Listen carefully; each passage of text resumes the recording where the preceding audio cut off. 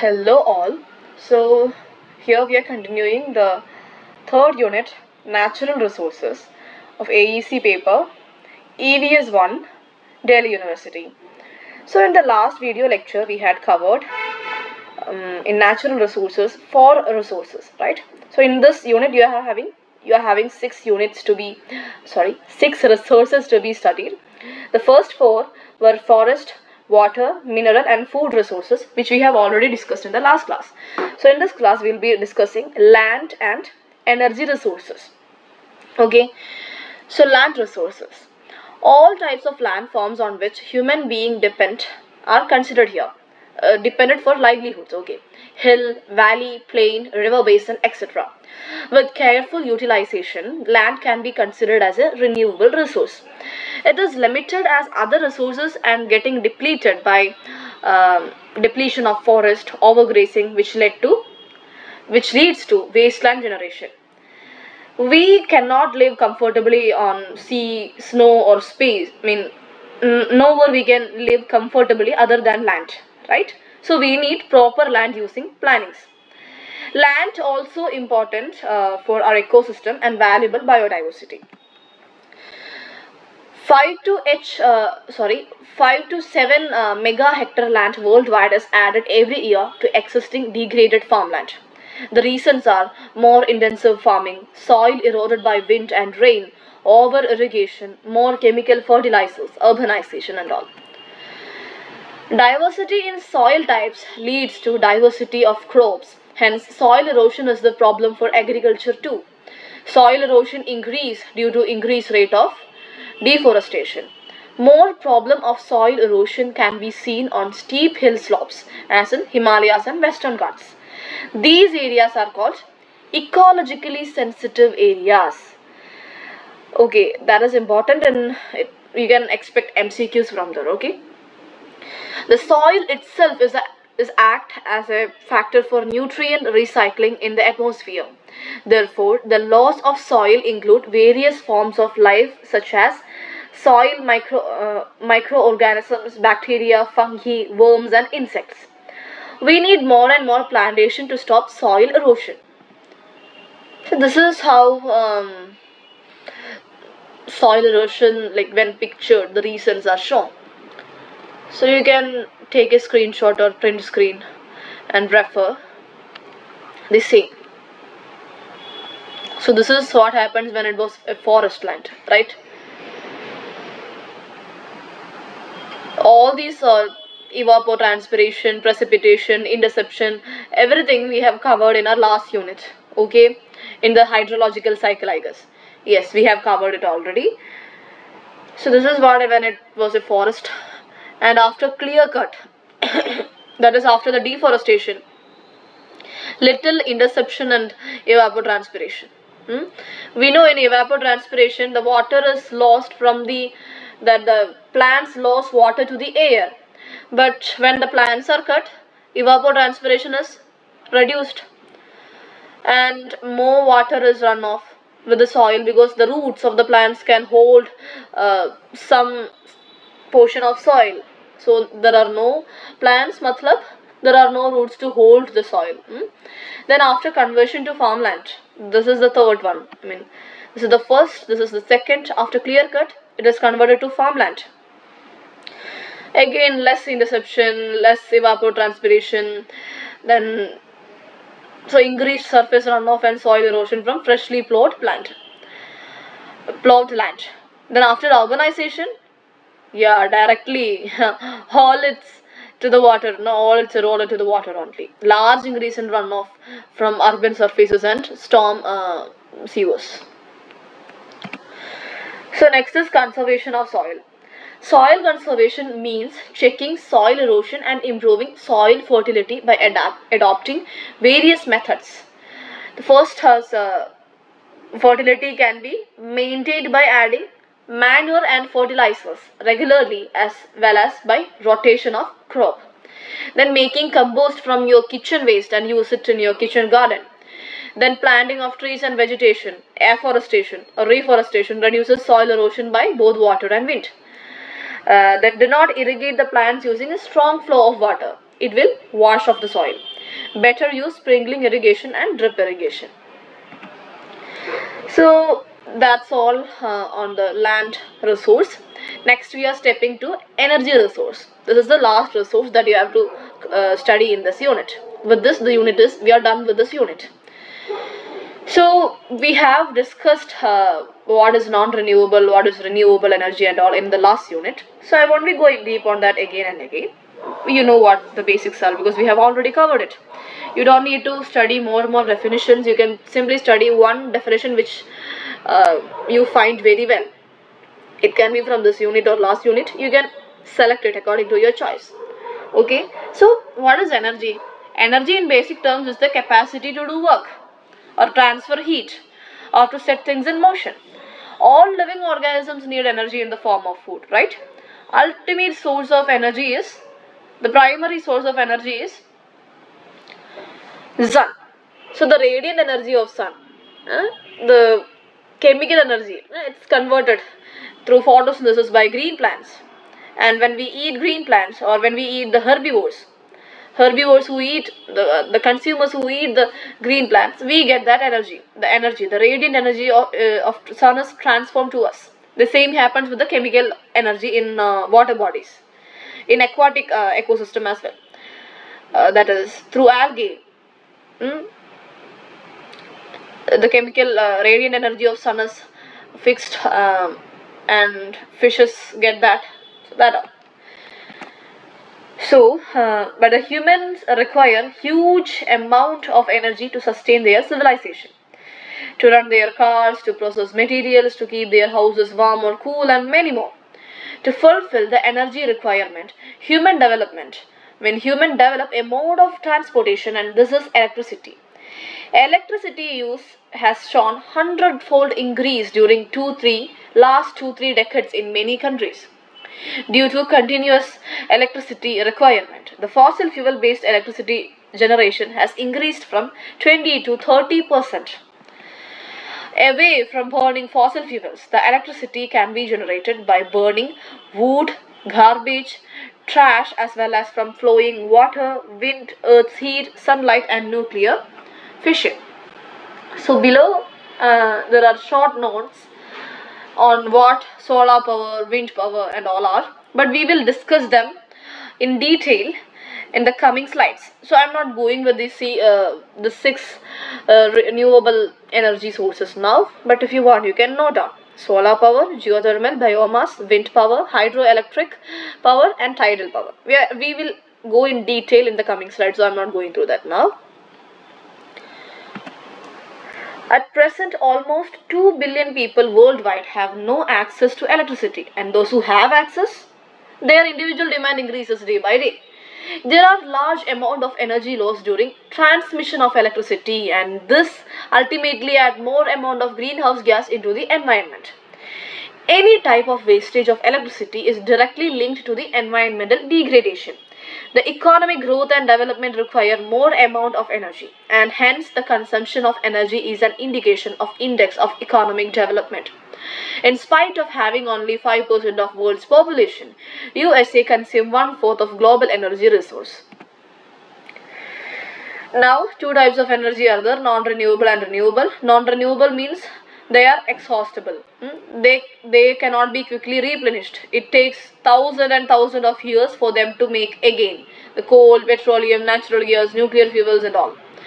Then renewable, it can be generated. It is inexhaustible, but remember, if you are over exploiting the renewable resources, if you are over exploiting the fresh water or forest, beyond the nature's capacity to regenerate them, to replenish them, to make them, then that will also get ended up. So these 4 are the non-renewable energy resources. Just have a note on this diagram. I won't be detailing it because this is an EVS class, not a physics or chemistry class. The video gets more lengthy, so you can note it for your own sake. Next is coal. Coal was formed 255 to 350 million years ago in the hot, damp regions of the earth during the Carboniferous age. So the first non-renewable resource we are studying is coal. The ancient plants got converted into peat and coal over millions of years of time.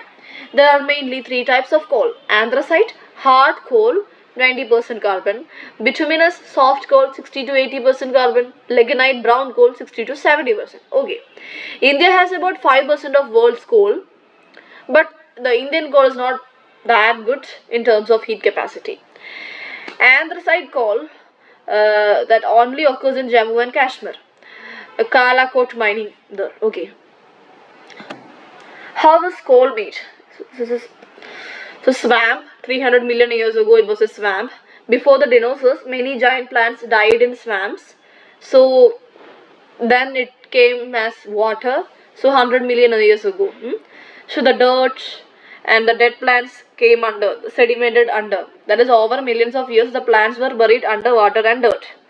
Then rocks and dirt came. So the Nietzsche one, like the one and below, heat and pressure turned the dead plants into coal. This takes millions and millions of years. Okay. The next non-renewable energy we are studying is petroleum. So how are oil and gas made? Tiny sea plants and animals died and were buried on the ocean floor 400 million years ago. Over time, they were covered by layers of silt and sand. You can see that this is the burial of the dead plants and animal remains. Silt and sand are covered above them. Okay, over millions of years, the remains were buried deeper and deeper. The enormous heat and pressure turned them into oil and gas. Today, we drill down through layers of sand, silt and rock to reach the rock formations that contain oil and gas deposit. You know, rig and all, right? So there are 13 countries in the world having 67% of the petroleum reserves, which together form OPEC, Organization of Petroleum Exporting Countries. With current utilization, the world's crude oil reserves are estimated to get exhausted in just 40 years. Crude petroleum is a complex mixture of alkene hydrocarbons. Hence, it gets purified and refined by the process of fractional distillation, which process different constituents separate out at the different temperature. Variety of products form, namely petroleum, gas, kerosene, petrol, diesel, fuel oil, lubricating oil, paraffin wax, asphalt, and plastics, etc. These are various petroleum products. Okay.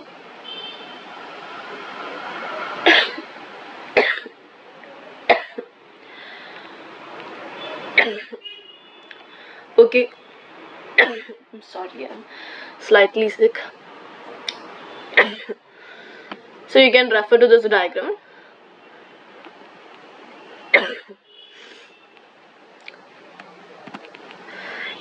Liquefied petroleum gas is odorless, but in our domestic gas cylinders gives a foul smell. This is due to, we know that in our house, the cylinders and all, domestic gas cylinders, though LPG is odorless, when it gets leaked, we'll feel a foul smell. So this is due to ethyl mercaptan, a foul smelling gas added to LPG, so that any leakage of LPG from cylinder can be detected instantaneously. The main component of LPG is butane with propane and ethane. Oil fields in India are located in Digboi, Assam, Gujarat Plains and Bombay High. Offshore areas in delta coast of Godavari, Krishna, Kaveri and Mahanadi. So next is natural gas. It is mainly composed of methane, 95% methane with small amount of propane and ethane. It is a fossil fuel mostly found with oil deposit. Natural gas is the cleanest fossil fuel. Russia has maximum reserves 40%, followed by Iran 14% and USA 7%. Natural gas reserves are found in association with all the oil fields in India. Natural gas is used as a domestic and industrial fuel. It's used as a fuel in thermal power plants for generating electricity. Compressed natural gas (CNG) is being used as an alternative source to petrol and diesel for transport of vehicles. Delhi has totally switched over to CNG. Synthetic natural gas (SNG) is a mixture of carbon monoxide and hydrogen. It is connecting link between a fossil fuel and substituted natural gas. Next is the effect of coal and petroleum on environment. The process of oil and natural gas drilling, processing, transport and utilization have serious environmental consequences. The leaks of gas and oil where the water and air are polluted, and the accidental fires that may go on burning for days or weeks. Accidental damage of ships create huge impact on ocean and aquatic animals. Exxon Valdez sank at the coast of Alaska in 1989 and just referred to the devastation that it caused on environment. When the fossil fuel burn, it releases various gas such as carbon dioxide, oxides of sulfur, nitrogen and carbon monoxide which cause air pollution. The burning of coal produce various suspended particulate matter SPM and various global warming gases. So this is a picturization of timeline of recovery from the Exxon Valdez oil spill. Now, the tanker Exxon Valdez spilled almost 11 million gallons of oil into Alaska's Prince William Sound on March 24, 1989, injuring 28 types of animals, plants, and marine habitats. How long has it taken them to recover from the spill? 25 years later, which one have not yet recovered. So here is a timeline, okay?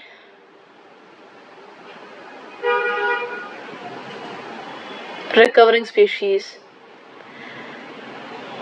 The unknown status, still some are in the unknown status, and some didn't recover. Killer whale, herring, pigeon guillemots, these didn't recover. Okay, so next is nuclear energy. The energy produced from nuclear fission, that is splitting, and nuclear fusion, that is combination. Nuclear energy is the clean form of energy in the sense that it does not cause air pollution and require very little fuel. It can be an important alternative energy source, but due to some factors, its contribution in the world as an energy source is still small.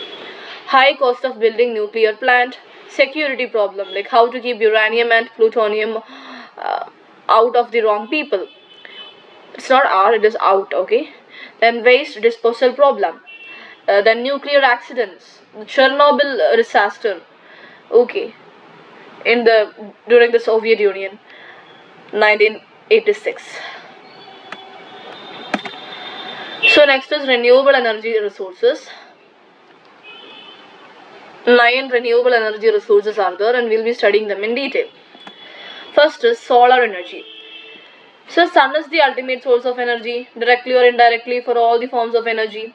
Due to nuclear fusion reaction occurring inside the sun, it releases enormous quantities of energy in the form of heat and light. Traditionally, we have been using solar energy in various forms in our daily practices. Now we have several techniques for harnessing solar energy.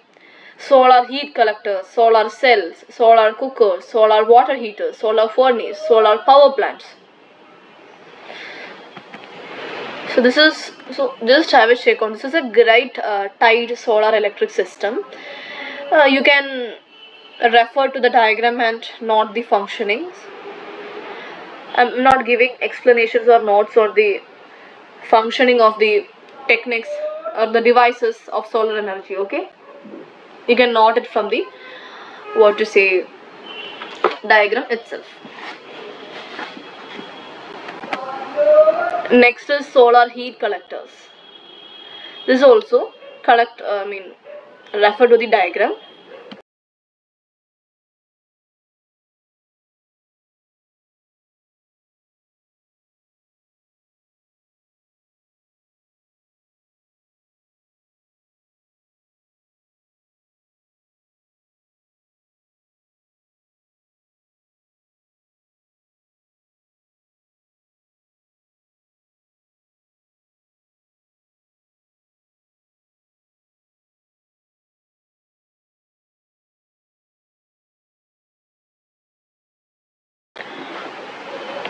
Next is solar cell. Okay, it's just take a screenshot, that is better, I guess. Then solar cooker, and we'll also discuss the previous year question papers later.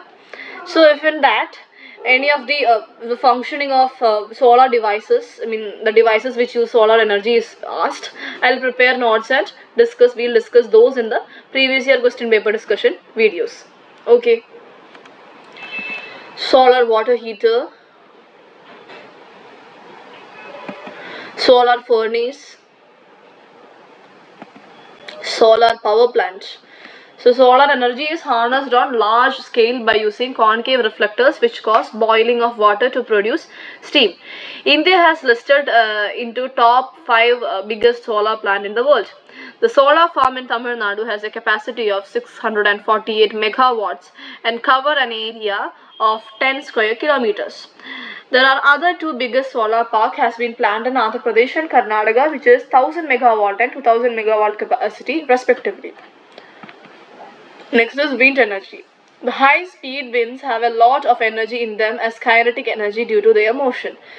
A total capacity of 22,465 megawatt has been established up to December 2014, mainly in Tamil Nadu, Gujarat, Maharashtra, Andhra Pradesh, Karnataka and Rajasthan. India now ranks 5th in the world after China, USA, Germany and Spain in grid-connected wind power installations.